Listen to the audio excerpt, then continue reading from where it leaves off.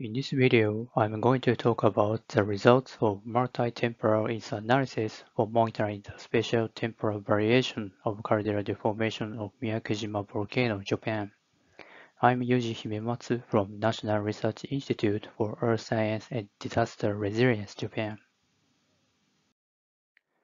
Miyakejima Volcano is one of the active volcanoes in Izuboni Arc in Japan, which is located about 180 kilometers southward away from Tokyo. The summit caldera was formed by a previous eruptive episode in 2000.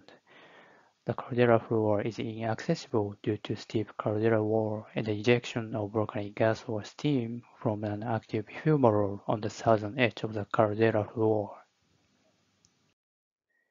GNSS data have been reported continuous inflation of the whole region of the island with a peak on the southwestern part of the island.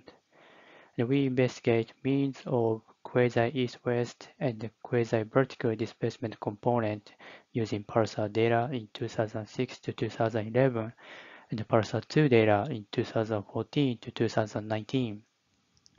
The spatial characteristics of displacement in each component are almost consistent with the continuous GNSS data except for the caldera floor. And we can find the caldera contraction with subsidence on the south and the caldera floor in both PALSAR and the PALSAR-2 data. This slide shows the north-south and east-west cross-section of the quasi-vertical displacement component crossing over the center of the caldera floor. We can find the PALSAR quasi-vertical component reveals both a major peak of subsidence on the center of the caldera floor and a minor peak of subsidence on the southern edge of the caldera floor. However, a peak of subsidence derived from PALSAR-2 data locates only on the southern edge of the caldera floor as we plot red triangles. As I mentioned before, there is an active fumarole with emission of volcanic gas or steam on the southern edge of the caldera floor. And actually, the center of caldera floor is an initial position of caldera collapse due to the previous eruptive episode in 2000. So we expect the spatial characteristics of caldera contraction varied from the concentric pattern to the north-south asymmetric pattern during the observation period of PALSAR data. Next, we investigate when the spatial pattern of caldera contraction varied. We show the time series of random side change on both the center and the southern edge of the caldera floor in each observation track.